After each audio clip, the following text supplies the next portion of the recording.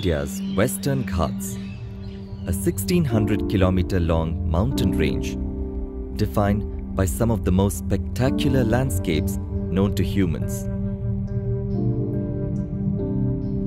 Older than the Himalayas and characterized by the monsoon, the Western Ghats are home to towering mountains, mighty rivers, impenetrable jungles, and their unique residents.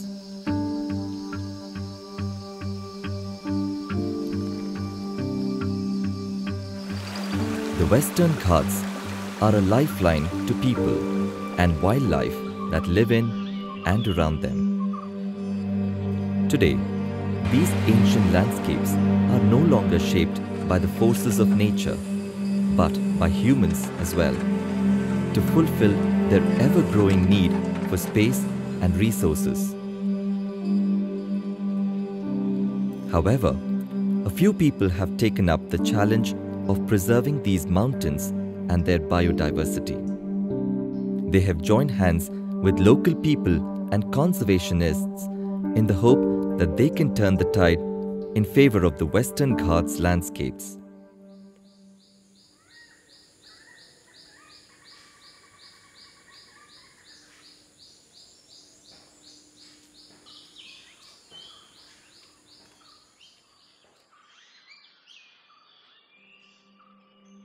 Freshwater sources in Goa are all coming from the Western Ghats. The major rivers are all originating within the Western Ghats. The irony with mining and water is that the higher grade ore forms the bedrock beneath the mountains. When mining companies go below the water table, when they hit the water table and reach much below that, the primary source of water, the groundwater, is being affected.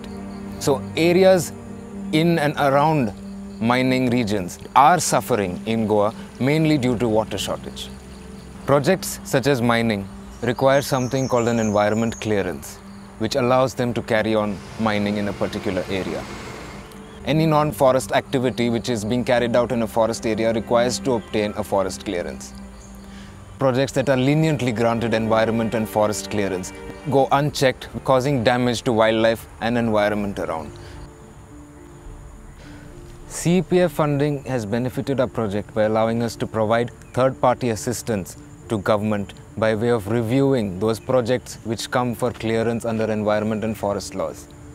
By reviewing these projects, we try to provide some inputs on sensitive projects which could cause damage to wildlife and environment. Local communities are the custodians of the land and the environment and the forests and wildlife that surround them.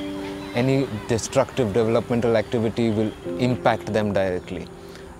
This is where we try to play a small role by supporting the local communities to raise and highlight environmental issues and bring them out in public domain. Own machinery and own scientists who should give an independent opinion on the pros and cons of the project.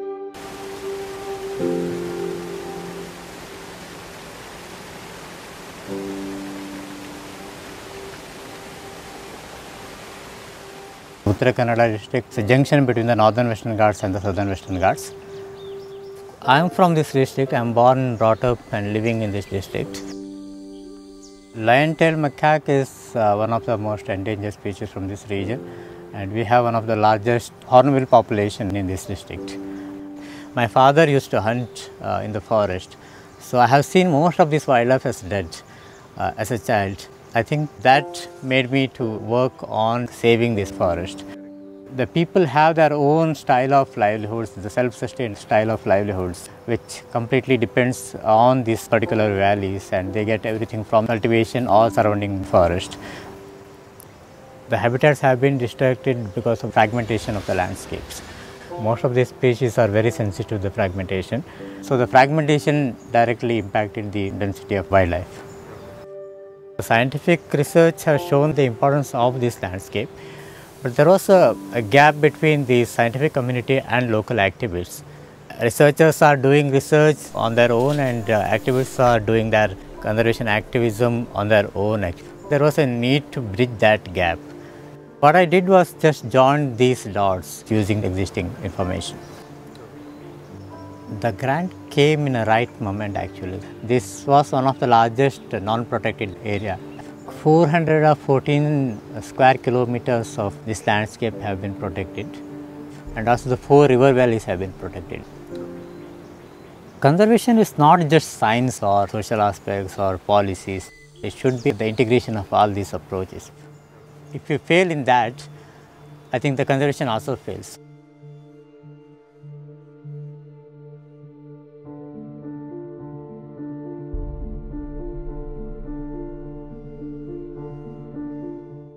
Rocky plateaus are special landforms. They are geomorphologically recognized areas which have been formed for over a million years. Rocky plateaus are very important for the communities which are living in this area. Their main dependence is on water, which is entirely coming from the sides of these plateaus. Gauri Dhangar community graze their cattle on these plateaus, and although the grazing is only there for 1 or 2 months of monsoon, it is still an important service to the local people. For 8 months they are totally dry, they are like arid deserts, whereas for 4 months they are entirely stagnated by water. The biodiversity that we see on the plateaus is very interesting. You have flora and fauna which is adapted to such harsh conditions, and that is why it becomes a very special habitat.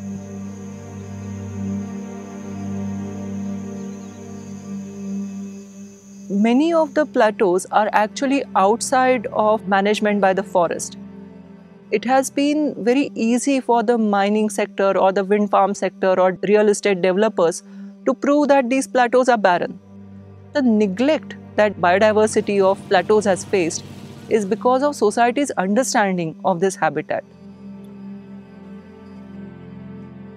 Our project's first objective was to network and create a link between different people who are interested in plateau conservation. CEPF grants were quite helpful for the project because we could get so many people together for workshops, get them to interact with each other. Now there is a common vision that plateaus' ecology needs to be protected. We are very fortunate in northern Western Ghats to have a large student community. Many of the students started working with the scientists. They started creating projects which are focusing on the ecology of the plateaus. There needs to be a greater awareness regarding how important non-forest habitats are. Local villagers feel a pride that people are coming from all over the place, all over India and even abroad to come and see their place. We need to orient people that it's not always in terms of money that one can gain. One can gain in terms of beauty, one can gain in terms of presence of certain area, what we call as existence value. And I think our future conservation, at least in this area, needs to be taking these values into account. These highly committed representatives of civil society with appropriate and timely support from ATREE and CEPF have been able to make a tangible difference towards conserving the rich biodiversity and ecosystem services of these landscapes. It is time for all of us to look in the direction these people have shown us and try conserve our ecosystems.